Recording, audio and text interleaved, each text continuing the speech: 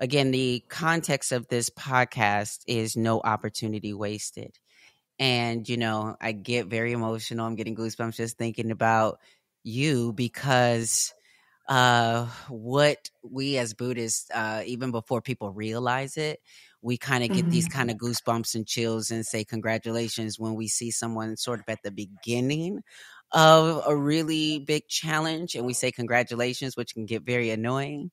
But to see you here now, knowing that you are on the other side of some challenging experiences, I really would love for you to share with our listeners, our winners, as we call them, how you were able to sort of make the most out of some very difficult opportunities, how things started out for you and how they're going now. Yeah, absolutely. I mean, I have a loaded life. I'm going to try to condense that for you. I grew up in a domestic violence household Mm. or intimate partner violence household. My parents were obviously involved in that, and I am the oldest of 7 children. So we had a pretty large family. There was a lot of alcoholism and abuse and things like that. So I started from there, um, shortly transitioning into sexual assault and things like that. And then shortly after was when I was first kidnapped when I was 12 years old and ended up in the sex trade. All of this was not like what we see on Law and Order SVU. It had nothing to do with, the sensationalized versions of trafficking and prostitution. This was right in the neighborhood. I'm from New York City. It was right around the corner for me. So it kind of the path kind of goes through that. Shortly after my trafficking experience, I was arrested, unfortunately, and put into the foster care system where I bounced around to different facilities, different juvenile detention facilities, and then different foster homes and mental hospitals.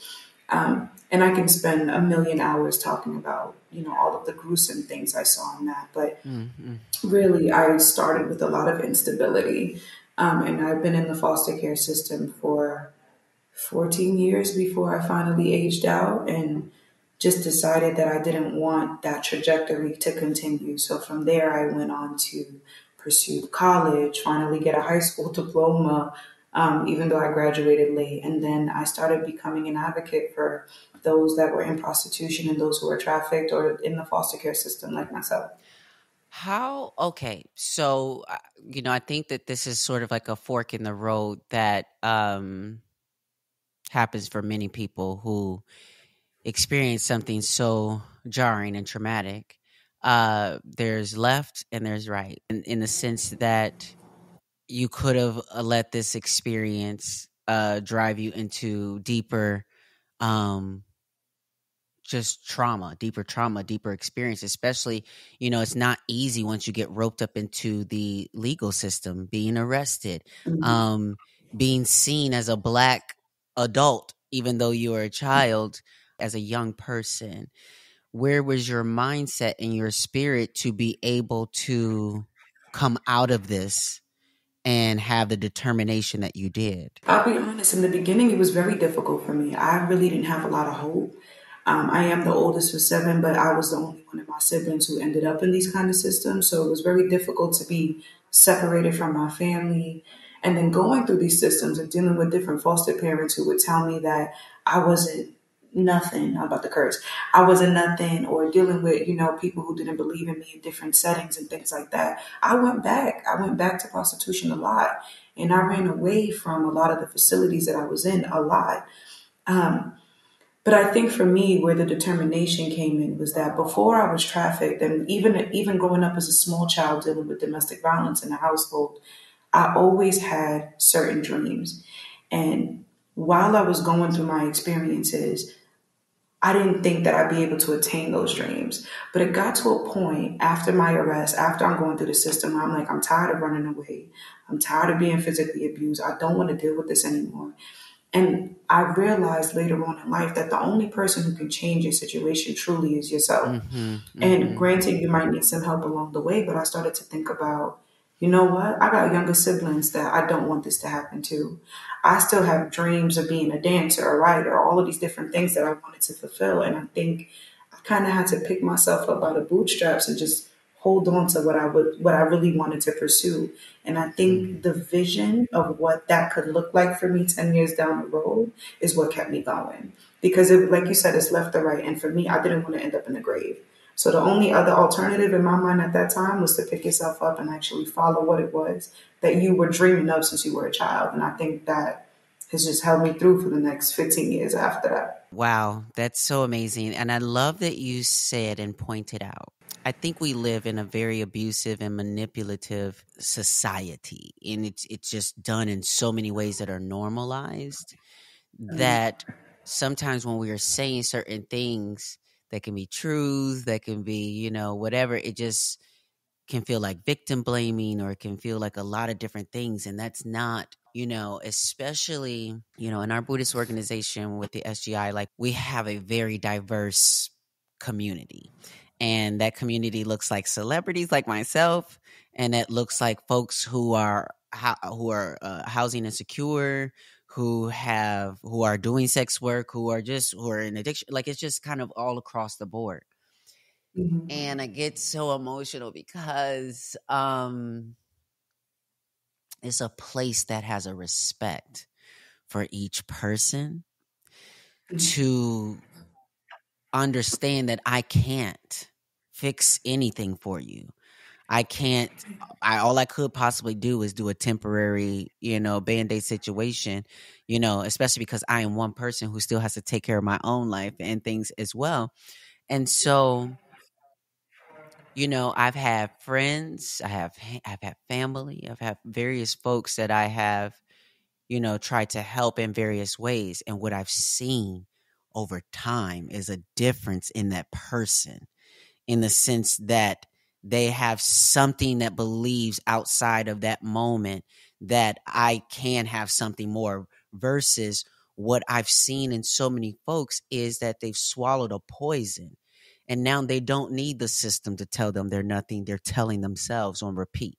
Mhm. You said that you were able to hold on to these dreams outside of that. So let's talk about that. Let's talk about like how you broke that narrative. What do those dreams look like? And even if it's, still, because for me, I need to also talk to the folks again, because when I talk about winning and folks being winners, it's not at the cost of somebody else being a loser. It's also about a mindset that is not determined by credit scores or bank account balances and things like that. It's a mindset that's from moment to moment. And so when we're talking about winning, um, what it looks like to win right now is to be able to have done something with that moment to get you closer to those things that you were talking about. So talk to me about that path. Is this podcast a part of that path of like sort of being in that creative space, but also using your experience and platform?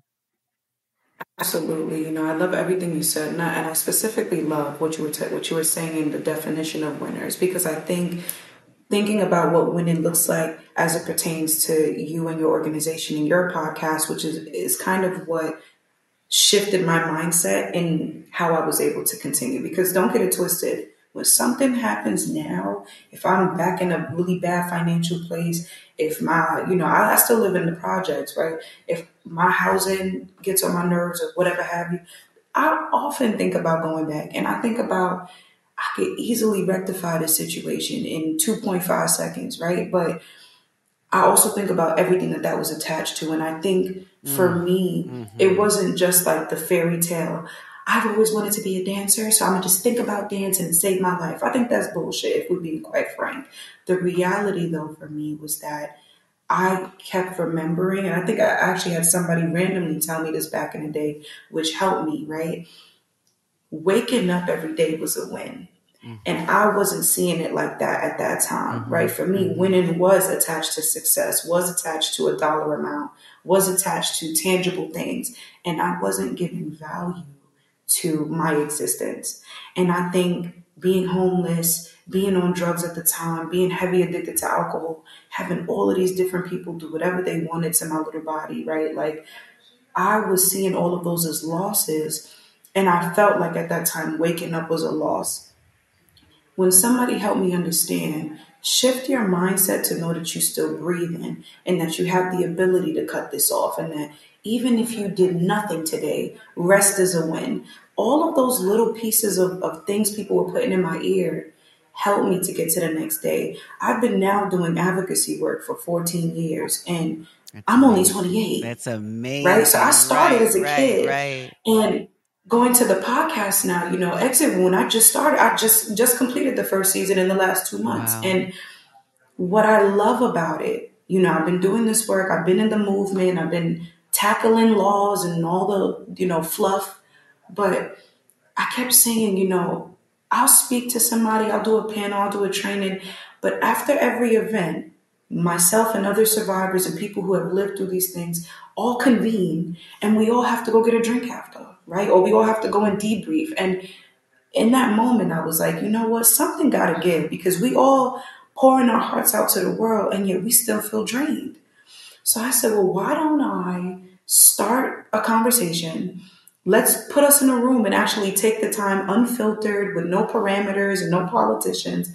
And let's just talk about what we feel. And to be fair, I still think the podcast is a little edited, right? Like, I feel like we can go on and on, but I think that just creating a space to highlight 15 different individuals from one state that all don't know each other, but then all have similar experiences. I really want my goal with Exit Wound was to highlight the true trajectory of what it's like to heal. Not the crap that TV tells you, CNN or whatever might highlight a survivor story, but when they do so, it's usually with an agenda, and you usually have to talk about your healing in a certain way. Mm, And I didn't want to do that. I mm-hmm. wanted people to know healing is not linear. Mm-hmm.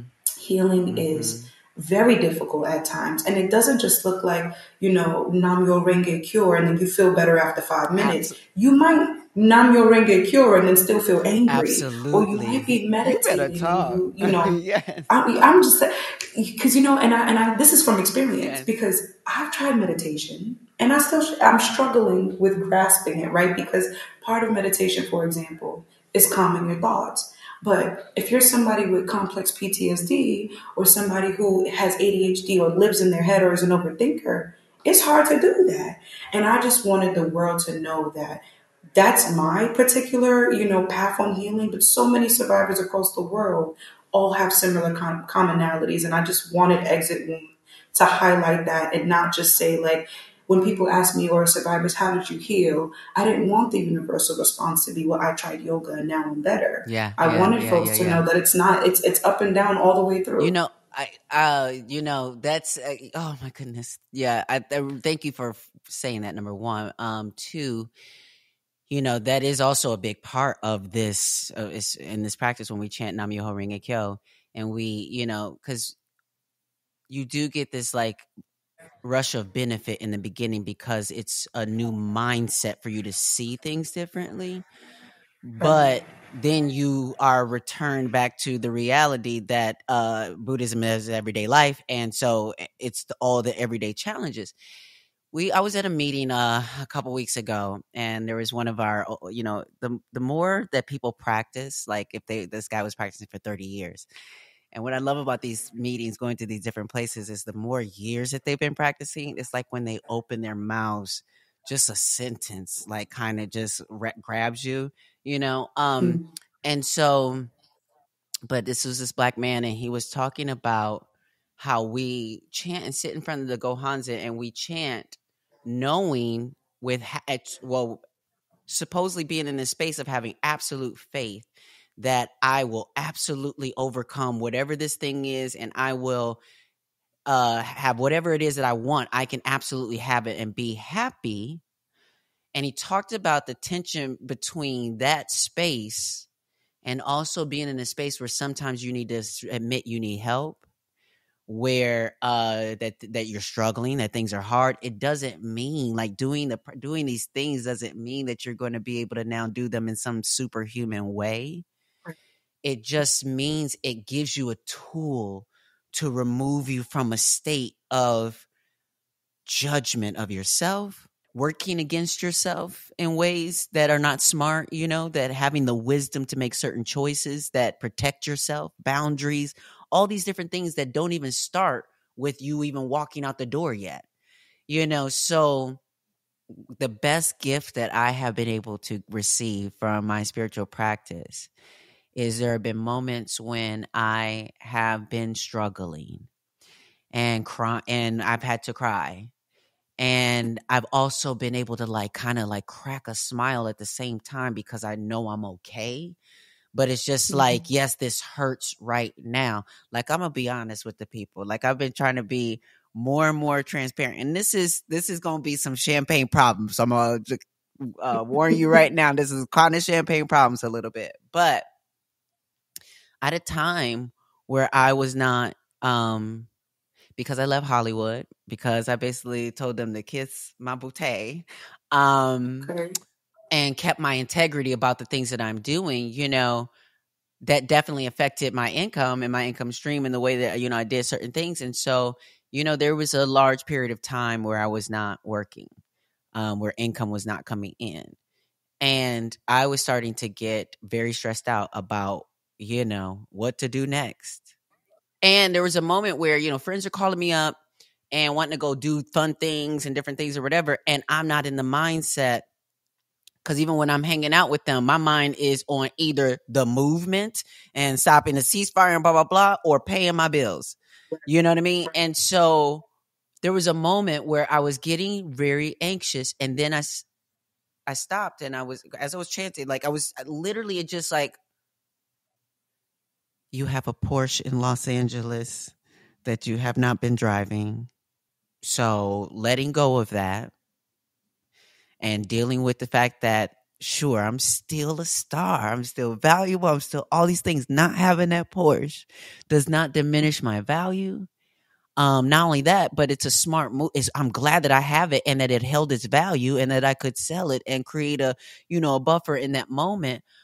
But realizing I had wood to burn to keep myself warm, I feel like I've been going through levels of that, in the sense of realizing that I don't have to resort to various things if I have family, if I have, even various things that I can take inventory of to kind of get me to that next point.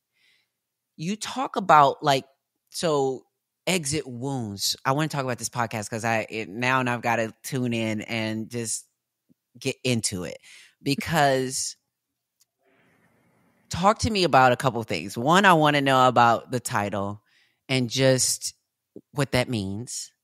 And two, talk to me about something you've learned in conversation with these other folks, like maybe a story that stuck with you. Well, so many stories stuck with me. But first, the title. When we came up with this podcast, my colleagues and I wanted to think of something creative, and I'm a poet, so I was just like, I need something that's like a play on words. I don't know what it's going to be. And then I said, well, let me think of concepts first. What is something that comes to mind when I think about my life, prostitution, sex trafficking? And exit wound stuck out to me. Now, I wanted to play on this because initially, to the general public, exit wound, you think of a bullet going through and coming out the other end.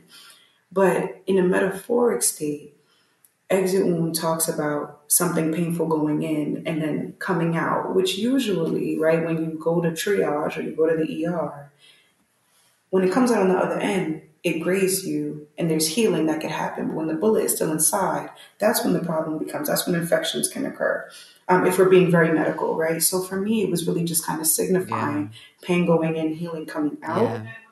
Yeah. But then also I was like, well, this will make for a good visual when we're trying to make an icon or something for it or a symbol. And that just became really creative, artsy.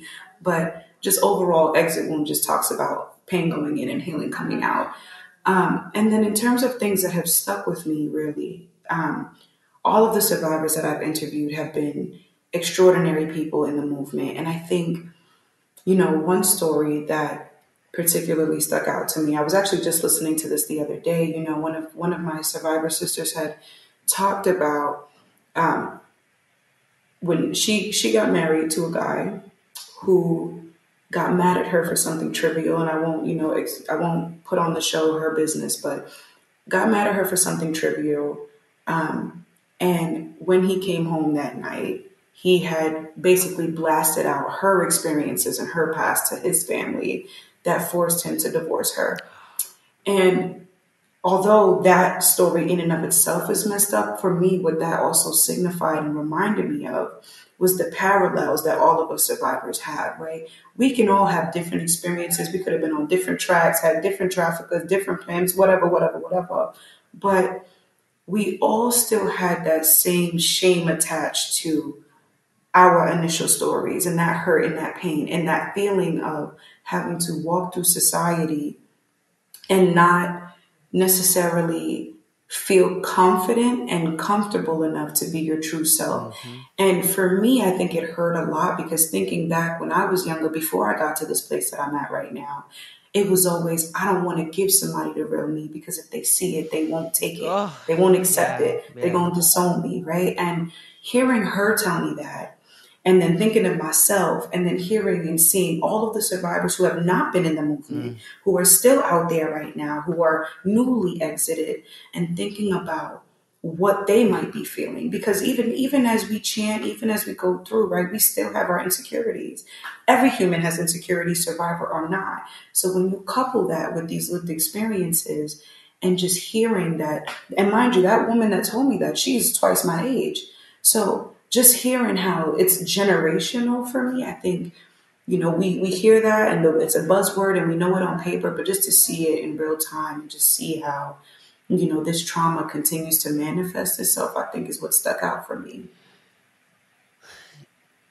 I've been in a similar situation where obviously I came out of the sex trade as a trans Mhm. woman, and I met my ex fiance who I was in a relationship with for like 8 years, and it was probably like it was one of the greatest loves of my life. I'll say one of because I might be on the verge of another, but just saying it was one of the greatest loves of my life, and but we had to get over this space for a couple years where I was coming out of that, and I was trying to get him to trust me, like in a way that I know he loved me and these different things, but it was almost like the images on the internet were betraying who I really was. It was like he couldn't see the difference between me playing a character, for the people and thinking that this is who I really am.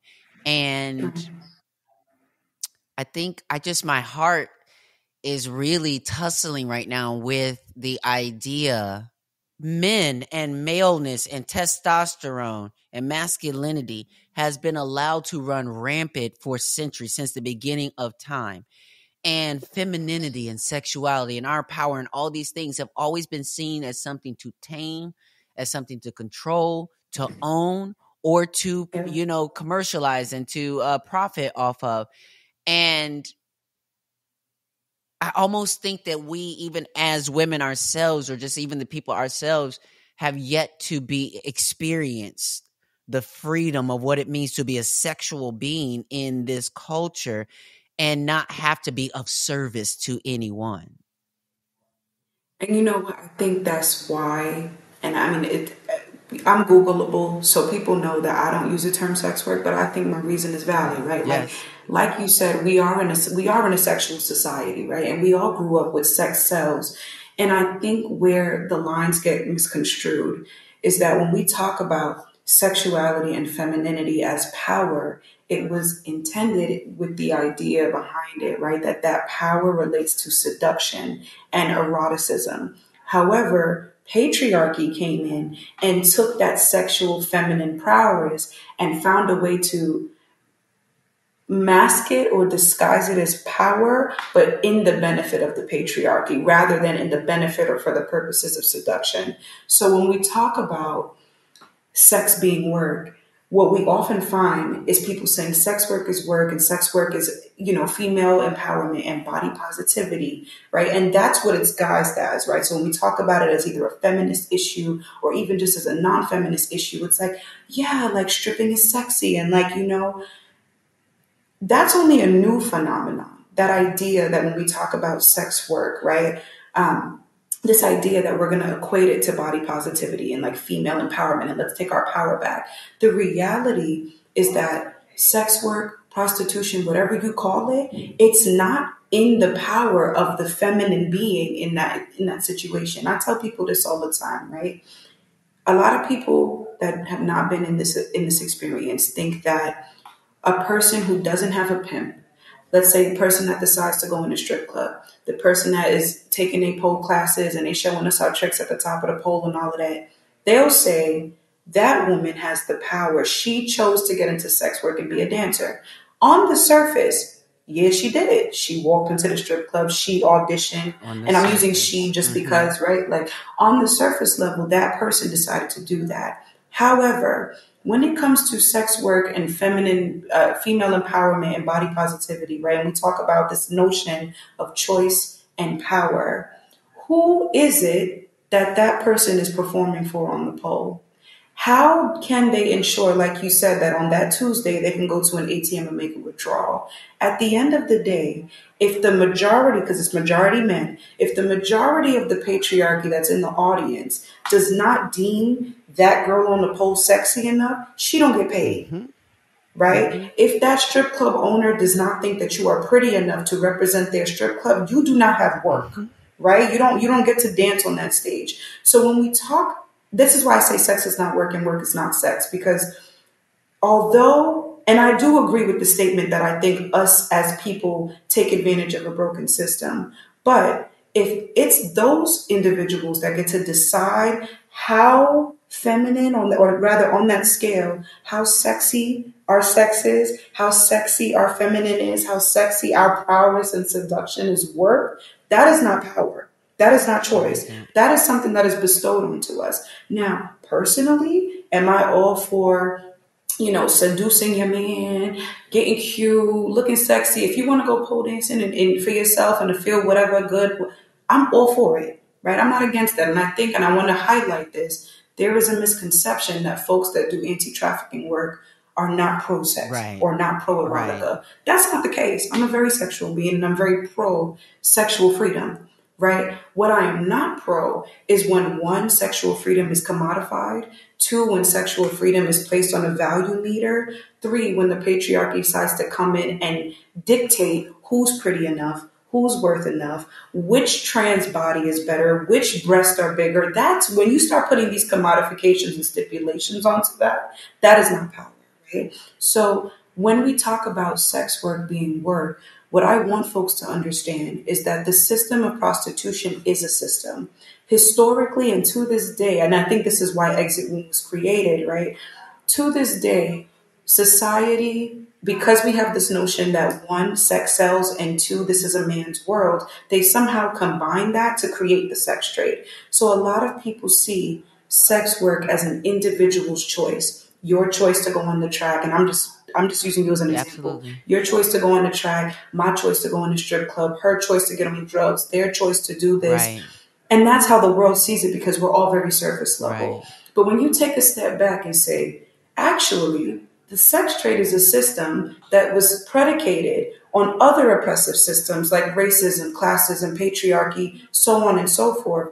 And that system specifically targets marginalized individuals like us black and brown, like us queer, like us trans, like us poor, on drugs, have a child sexual abuse history, all of these different things. When you look at it from that lens, you recognize you don't actually have the power. Because when we look at the true definition of power, you have to be at the center of your own Ooh. development in order for power to be attained. Yes. When you are in the sex trade, you might be at the center, but you are not getting gainful employment. There is no promotions in the sex industry. Yes. And it's usually at the man or at the hands of the person that is paying you or valuing you or placing a number on your sexual prowess that has the power. Because without the demand, trying to go and trick.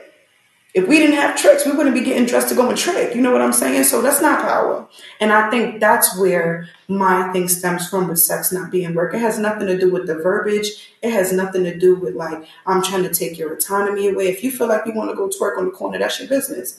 But remember, your payment for said business comes from the people who deem you sexy or not, who deem you fit enough or not, who deem you smart enough or not. And that is not power.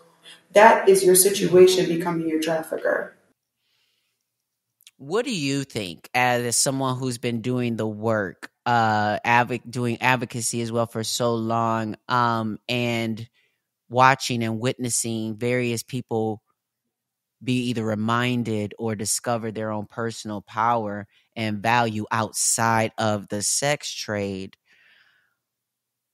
What does evolution look like for us in a space that has OnlyFans as well as like politicians and the likes still, and cops still participating in the underbelly, I would say, of the sex trade? Honestly, I don't even have all the answers, right? This is what I've been combating for the last 15 years. Especially, and I mean, I could do seasons of episodes alone on OnlyFans, but especially in this space now, like evolution, and when I say for us, I mean for the black and brown, for the people who are the most impacted, like it's gonna take a cultural mindset shift with all of us, or at least the majority of us, in order to make significant change and in order to free ourselves from that chokehold, right? And like I said, we can't undo 400 plus years of history of the cultural mindset that this is a man's world, that sex sells, and that we have to put ourselves into the male gaze. It's difficult, right? In our music, in our videos, these types of things. BBL culture was on the horizon within the last 5 years, probably longer, but very much highlighted within the last 5 years. And I even have a lot of friends that engage, right? I don't, I'm gonna stay fat, but you know what I'm saying? Right, right, right. There's a lot of people that do. And it's so deep rooted, even without the whole political trajectory, like even just from the history of chattel slavery, like thinking about how black female bodies were fetishized by masters, used for breeding tools, things like that. That's something that I will not single-handedly be able to undo. But I do think it starts with these kind of conversations. If we're talking about what does evolution look like, being able to highlight these on platforms that go beyond just one person who luckily read a good book, right? Because just about 10 years ago, nobody was talking about this. Critical race theory, intersectionality by Kimberly Crenshaw, right? These are things that only just got highlighted within the last decade. Mm-hmm. So I think we are on a right path. I think the idea of wokeness, and I think Black individuals coming together and having more open conversations, even if it ends in a debate, but just having it at the table is where we start to evolve. I think only using OnlyFans as an example, right? That is a platform that we all know, whatever have you, and it was created for one thing and turned into something else. But even with OnlyFans, as popular as that became, I think more and more people are starting to see OnlyFans for what it is. And I think more and more people have recognized the demographic of individuals that are on there for one thing and the demographic of individuals that are there for something else. So I think really it starts with Yeah. having this conversation. And I think Mm. something that you said that was really amazing was the illusion of power. Yeah. And I think whether you choose to go in a marriage and, Mm-hmm. seduce your partner for a new bed, new car, whatever, whether you actually work in a strip club, whether you actually go turn a trick, whatever have you, as long as we continue to remember in the back of our minds that it's an illusion of power and Yeah. not true Yeah. power, I think it will start to eat at every individual. And once it starts Yeah. to eat at you individually, you want to vent about that. And when you vent about that, you start to get other people, like in our podcast, who continue to feel the same way. That's how you start to unionize. Once you unionize, you collectivize. And when you collectivize, that's when evolution happens. So it's going to take some time because I'm not 400 years old. Right. And this goes 400 years beyond us, right? But I do think we're taking steps in the right direction as a people, as a race. I think this generation specifically is really good at calling out injustices. Yes. I think that we're putting more things in the open and challenging some of the norms that have been keeping us in these places. Yes. So we're working on it. We trekking on. To me, this is about lifting up the carpet, and it's a lot of dirt, and we Mm-hmm. cleaning it up. And sometimes that's going to look messy. So, these conversations and hearing people talk off rip is not cute all the time, because people are saying some really wild things. But, and even as Black women, like, I really appreciate you. Just even in this conversation, there have been ways that have not been performative or overt. And yet I can tell in your conversation, you are a safer space. And what I say by mean safer space is like, I try to say that I'm a safe space, but I know that I'm not perfect and that I can be ableist. I can be, various things and slip up and, but I do my best to want to be in community. And I could tell, from your conversation that you're that type of person. You also said, do you chant? Ish. Ish. Okay, the reason why I say that is Yeah. because the way you spoke was like kind of inclusive in the sense of like, and I'm like, wait, do you chant? You just saying Nam Myoho Renge Kyo like that? No, I have a friend who's Buddhist who's very close to me who is trying to convert me, and I haven't really taken the time to go through Well, it. But listen, let me tell you this. yeah, I'm a rope you in right now. But listen, so I will tell you, like, to open yourself up to that experience, because everything you will learn in this and everything that you will hear will only put up a mirror to yourself that will get you to see yourself and your situation even more clearly, especially because you are already doing the type of work that and I'm going to let you go in a minute because I'm telling you, but like, we live in a world that so easily casts people away as unvaluable. And as a Black trans woman who grew up in the Midwest and in the church and in different things, I was clearly communicated to that you are an abomination. You do not have value if you don't change your life, all these type of things. But this practice, the way I went to really you wanted to gravitate to, is because what we believe is that through this cycle of life and death that keeps going on and on and on, that we spiritually volunteer to take on the mission that we just took on, to prove, not through just talking and whatever, no, through action, through actual proof, through my life, to show you that even somebody like me that came from the places I came from and the experiences that I did, even someone like me can be the most valuable thing to this planet. absolutely. Because I'm seeing it in the way you are approaching the work that you're doing, the way you have the heart to do what you do, the way that you see your own value, because it starts there. You couldn't have done nothing for nobody else unless you had at first seen the value in yourself. And so the practice that we practice is based off this Lotus Sutra, which is the lotus flower is a flower that blossoms and seeds at the same time, which basically tells us that we don't have to wait until we fully blossom, but that we can use our life in a way that we're blossoming at the same time that we are dropping seeds in other people's lives. And I see that you're doing that already. So this is a type of practice that would literally be like a something that would like blow it way Listen, open.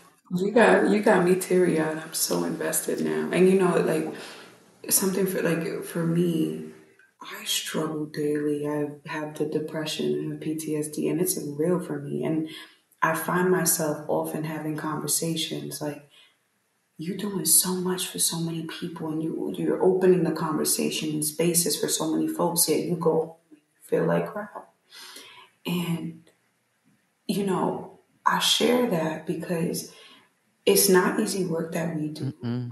And although I've gotten past the initial feelings of like blaming myself for what had happened, like I still struggle in that area of value, right? Because I fight a system where I just said that the society places value onto us. And then you still have to try to think of yourself in the highest valued form Absolutely. in order to get to that point. So that's why I say healing is a lifelong journey. It's not going to happen It overnight. really isn't. I just want to thank you again. Definitely reach out to your friends that, and actually too, I'm going to give you my number. You can text me. You have any questions about it or whatever, because I because I will. really am telling you, I'm just seeing your life, and what we talk about a lot is life condition and how to elevate that life condition. Also how to understand that, because the life condition is based off of the 10 worlds and everything from being in the lowest world of hell to being in a higher level of humanity and heaven and all these other Buddhahood and all these other things. But it's again not to do this with an understanding that I will never, because in each of the 10 worlds exist all the other 9. And so Right. in the midst of where I am right now, the world is on fire. And there's complete hell for people in Palestine as well as people in Detroit and people all Mm-hmm. over the world. And so this type of thing gives you this ability to go to hell and back and to keep your and to be able to hold on to yourself and to not be engulfed by the flames, to not be eaten up by your own hunger, but to use that hunger to drive you for other things. So it's such an amazing thing. I already see it. And it's one of these things also that a part of this practice is it's a mirror. So the reality is it's already just reflecting in you what's already there as you're awakening to it.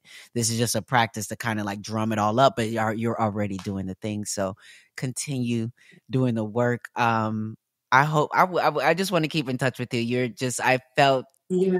I felt you. I felt your spirit. I felt your mission. I would love to. How do we kind of like follow along and keep up with you? Listen, follow me at Melt1225. Exit Wound, The Journey of Exploitation and Beyond. It's literally on all platforms, YouTube, Spotify, the whole nine. And then, of course, I'll send you my contact information if you want to add that to the show notes. But I would love to keep in touch, and I would love to see folks follow and engage with the podcast. Give us your true feedback, reviews, Yes. and questions and comments. We could keep the conversation Yeah, going. let's keep this conversation going, folks. So let us know definitely what you were challenged with by this conversation, as well as maybe something that gave you some more hope and helped some of us out there release the shame, because I think that's one of the biggest parts of the journey is understanding we all go through something, and shame is just one of those things that's not going to help you along the way. So the quicker that you learn to release that, the quicker we can get about the business of healing. Thank you so much for having me. Yes, thank you so much. We'll be right back, y'all.